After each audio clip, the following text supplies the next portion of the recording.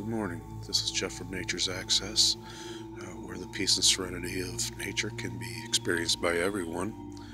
Out doing some deer hunting this morning, and I ran across a pretty good patch of sheep sorrel. So I want to kind of show you about sheep sorrel a little bit. Sheep sorrel is in the buckwheat family. It's a very nutritious plant, and it's very easy to identify.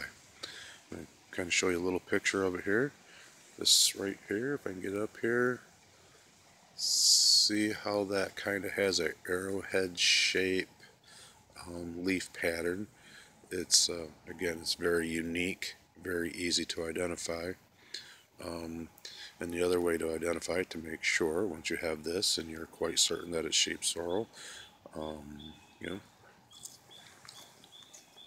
take a little taste. Kind of has a sour, lemony kind of flavor. Definitely sheep sorrel.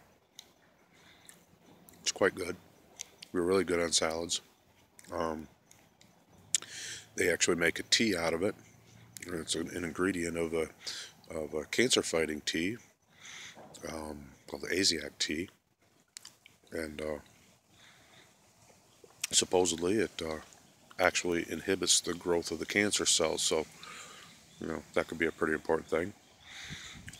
But just, you know, for a trail nibble, it really supplies a lot of vitamin C, vitamin E, beta carotene, other carotenoids. So, pretty healthy little plant. Show you here on the ground here. If you get a good look at it. That is sheep sorrel. I guess that's a pretty unique plant. Pretty easy to identify. And it's pretty easy to eat. It's pretty tasty.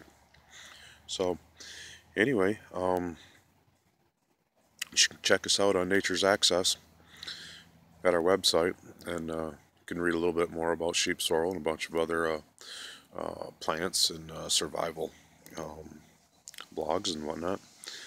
And you know, also, if you know somebody who's having a hard time getting out in the wilderness, out in the woods, for whatever their reason, doesn't matter, or yourself perhaps, just let us know. We'd be happy to help you get out there and enjoy what God gave us. It's a beautiful day. It's beautiful out in the woods. A little bit wet, but hey, we need a little rain once in a while too. So anyway, once again, it's sheep sorrel. Good trail nibble. Good for you.